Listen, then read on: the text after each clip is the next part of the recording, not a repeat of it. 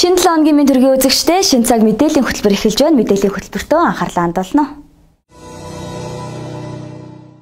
Дараагийн мэдээ шинэ намаас НөөАТ-ын хуулийг хүчингүй болгохоор үндсэн хуулийн цэцэд хандсан байна. Шинэ намын улсын хурал дахь зөвлөл өнгөрсөн 7 хоногт хуралдаж цар тахлын үед эдийн засгийг хэрхэн аврах, иргэдийг эдийн засгийн дарамтаас хэрхэн чөлөөлөх талаар хэлэлцсэн байна. Хурлаар НЭМ-ийн албан татврын хуулийг хүчингүй болгосноор иргэдийн нуруунд дээрх эдийн засгийн дарамт багасна гэж үзжээ. Тиймээс өнөөдөр улсын хурлын гишүүн шинэ эвслийн тэргүүн Бацаандан улсын хурлын гишүүн шинэ намын төв зөвлөлийн дарга болд тэргүүтэй хүмүүс НЭМ-ийн албан татврын хуулийг Монгол улсын үндсэн хууль зөрчсөн гэдэг хэд хэдэн үндслээр хүчингүй болгохоор үндсэн хуулийн цэцэд хүсэлтэд хүргүүллээ. НөөАТ-ийн буцаан олголт гэж 2% буцааж олгодог болсон. Сүүлдээ ард түмнийг тайвшруулахын тулд НөөАТ-ийн суглаа гэдэг худлаа ямиг зохиодог болсон. Бид НөөАТ-ийг 100% буцааж олгох ёстой гэж ойлгож байгаа. 2% биш 100%-ийг нь буцааж олгох ёстой гэдэг ойлгож байгаа. НөөАТ-ийг татвар хэлбэрээр биш хяналтын механизм хэлбэрээр ашиглах ёстой гэж бид нар ойлгож байгаа. Ийм учраас НөөАТ-ийн хуулийг хүчингүй болгохоор үндсэн хуулийн дэцэд өнөөдөр албан ёсоор шинэ намаас хандж байна. Өнөөдөр нөгөө сонгуультай улсын хурал хуралдаж чадахгүй байгаа учраас дараагийн улсын хурал бүрэлдэхийг хүлээж энэ хооронд бол хямрал бол үнэхээр Монголын ард түмнийг бол багалзуулж жинхэнэ ёроол руу ангал руу чирж байна. Тийм учраас өнөөдөр Монгол улсын үндсэн хуулийн цэц эх оронч сэтгэл гаргаж ард түмэндээ нэг бас багч гисэн өвчин сэтгэл гаргаж энэ шинэ намын санаачхыг яаралтай хуралдаа шийдэх юм бол өнөөдөр цэцгийн гарт Монголын ард түмний эдийн засгийн хувь заяа байна. НЭМ-ийн албан татврыг иргэдээс заавал авдаг атлаа алт ашигт малтмалын орлогоос авалгүй чөлөөлсөн байдаг нь шудраг бус гэж шинэ нам үзэж байна. Зөвхөн иргэд албан татвар төлөгч болчоод аж ахуй нэгжүүд суудхан татвар төлөгч болчоод төр тонон дээрэмдэгч болчоод байгаа. Улсын хурал дахь шинэ намын зөвлөлөс санаачилсан Эрдэнэс 5-7 төрийн мэдлийн хувьцааг 100% иргэнд өмчлүүлэх тухай хуулийн төсөл тусгаснаар Монгол улсын нэг иргэнд 4613 ширхэг хувьцаа ногдох юм а. Энэ нь 250 сая орчим төгрөг болж байгаа юм. Дунджаар 4 амбултын өрх тэрбум төгрөгийн хөрөнгөтэй болно гэсэн үг юм а. Гэтэл энэ бодит тооцооллыг манан бүлэглэл ард түмнээс үхэн хатан нууцлж байна. 3 сая хүнд агтсан их баялагийг манан бүлэглэлийн 30 гэр бүл гадныхантай хуваан элэг нэгт монголчуудаас урууж оргисон. Уралт тулгаагаар дүүрэн өнгөрсөн 30 жилийн үр дүнд байгалийн баялагаараа дэлхийд гайхагддаг Монгол улс ядуурл өвчин зовлон хөгжилгүй байдлаараа дэлхийд гайхагдаж харж агсаалт орлоо. Ядарсан иргэдээсээ тасарч одсон 30 гэр бүлтэй нам харалцахгүй нэгдсэн шинэ эвсэл бүх чадлаа дайчлан тэмцэж байгаа ч манан бүлэглэлийн мөнгөний өмнө хүч тэнцвүүдэж харин шудраг ёсны өмнө сөрөн зогссоор байна. Улсын хурал дахь шинэ намын зөвлөлөөс санаачилсан Эрдэнэс 5-7 төрийн мэдлийн хувьцааг 100% иргэнд өмчлүүлэх тухай хуулийн төсөл тусгаснаар Монгол улсын нэг иргэнд 4613 ширхэг хувьцаа ногдох юм а. За энэ нь 250 сая төгрөг орчим болж байгаа юм. За дунджаар 4 амбултын өрх гэхэд тэрбум төгрөгийн хөрөнгөтэй болно гэсэн үг ээ. Гэтэл энэ эдийн засгийн бодит тооцооллыг манан бүлэглэл ард түмнээс үхэн хатан нууцлж байгаамаа. Монголын ард түмэн өнөөдөр ядуу явах учиргүй. Учир үндгүүл урд урдын бүх өдөрлүүдийн ярьдаг үг байсан. Би нэг зориуд хэлж 1,564 м² талбайт газрын доор асар их баялагтай, газар дээр их баялагтай. Ийм орон яаж ядуу явах юм бэ? Бүгдээрээ сэлцгээе гэжсэн. Энэ зөвхөн өөрийн чинь ярьж байгаа ганцхан 5 толгой биш заяа. Эрдэнэс биш. Энээс өөр ордуудыг Монголын ард түмэн өөрсдийнхөө эрх мэдэлд авах ёстой юм. Энийг өнтө 100% өвчлөх нь өнтө маш зөв асуудал. Учир нь тэгвэл энэ болдвол энтэй одоо ингэж шүү дээ. Иргэн болгонд 97 мянга билүү төгрөгийг өгөх гэж байгаа. Тэр ахмадууд нь болохоор урьдчилаад хувьцаагаа зараад сая төгрөг авчихсан. Одоо энэ их бахан ногдлоо шиг хуваарлж байгаа. Эхнийх ногдлоо шиг төр авж байгаа юм. Төр яг хөө энийг өнтө цаашид нийгэм хөгжүүлэхэд хэрэглэх гэж байгаа төр. Гэтэл иргэн баян бол улс баян гэдэг. Энэ хуулийн төслийг одоо батлаад хэрэгжүүлээд Монгол улсынхаа 3 сая гаруй иргэн буй тэр Эрдэнэс 5-7 хувьцааг одоо бүрэн эзэмшүүлээсэ гэж хүсэж байна. 30 жил хоёр нам манангийн засгийн газар ээлж байсан 30 жилд дөрөйтнэг бол дөрөйтийн доод зэгтээ очсон. Ард түмний төвчээр варагдлаа.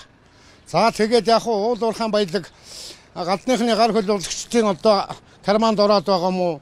Олигорх баялчуудын одоо дансанд ороод байгаа юм уу? Ийм бүдүүлэг байдал бий болсон. За энийг бол одоо манай ард түмний шудраг эвсэл намын одоо Бацаандан болд нарын оролцоотой энэ хоёр одоо үндсэн хуулийн 6-гийн 2-т газар бүх ард түмний язгуур өмч мөн гэсэн заалтыг оруулж чадсанараа Монгол улсын стратегийн ач холбогдолтой 39 орд газраас 2 нодод өнгөж нэг 1072 хөвцөө төдий яригдж байгаа. Энэ бүхэн нас ард түмэн хөв хүртэж, ард түмний эдийн засаг, ард түмний амжиргаа, ядуудтай амьдрал ялагдаж саягдан хийгдэх тийм үндэслэлийн одоо их суурийг энэ хоёр гишүүний оролцоотой, энэ намын оролцоотойгоор одоо хийж чадлаа. Өнөөдөр монголчууд сэрсэн алтан дээр суусан гуйлгачин биш, алтаа эзэмшиж суусан эзэд нь байхыг түмэн олон хүсэж байна. Ард түмнийхээ баялагтаа эзэн байх боломжийг нуун дарагдуулж ирсэн эрх баригчдын өөдөөс сонголтоо зөв хийх цаг нь болжээ.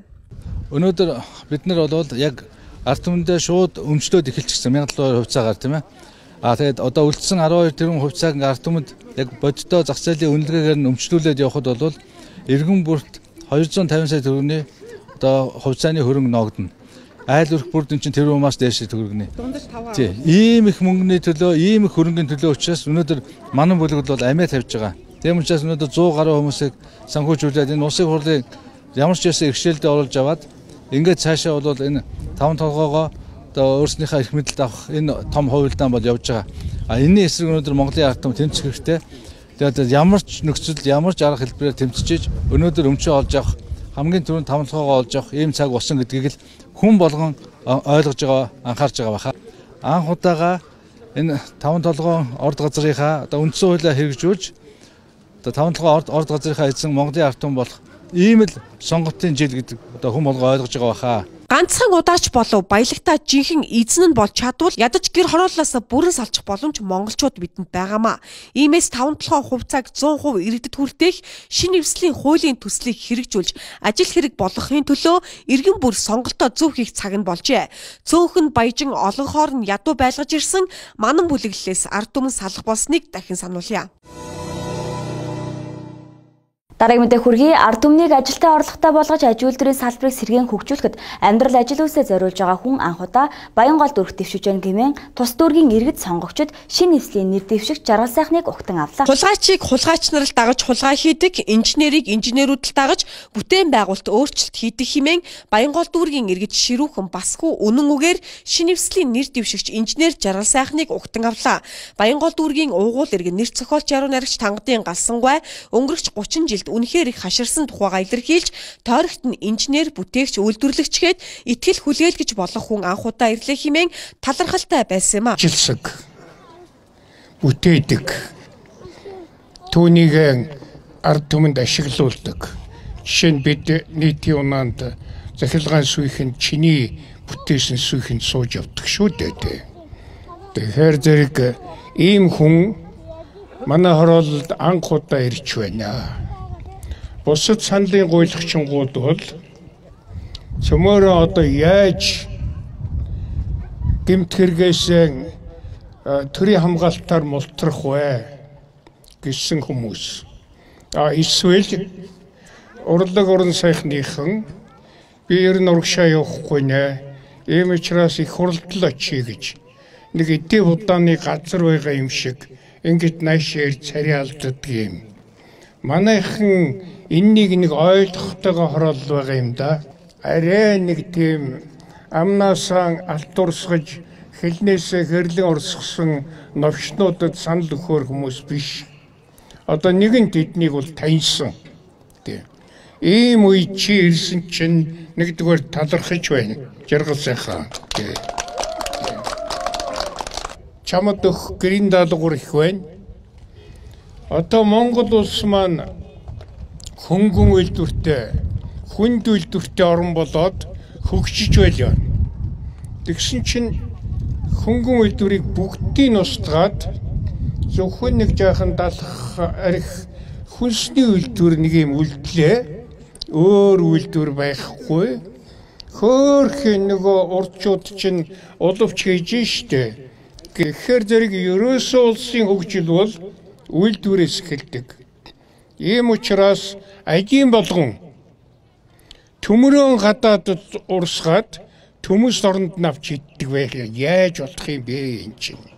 Алтан гадагш нь урсгаад алим авч иддэггүй энэ чинь Монгол улсыг харин нэг жоохон до мухлаг болгох тийм мунхан бодол явж байгааг эсэргүүцэж байгаа гэж жаргал сайхан чамд итгэж байгаа шүү. Шинэ эвслийг тэр дундаа шинэ сэтгэлгээний шинэ хувьсгалын хэл болох энэ дүүнертэй цөмөрөө нийтээрээ саналаа өгцгөөё дүүнер минь Монголоо аварцгаая.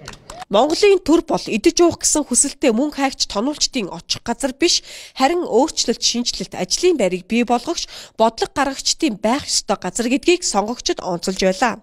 Одоо өөрийнхөө нэг хуучин нийтийн тээвэрт явж байсан энэ автобусаа шатаа болгоод ашиглаад ингээд Баянгол дүүргээр явж ард иргэдтэйгээ уулзаад ингээд явж байна. Ер нь бол би манай үндэсний аж үйлдвэрийн зөвлөл бол нэг аж үйлдвэр хөгжүүлэх цогц 16 хууль боловсруулж өгсөн юм аа.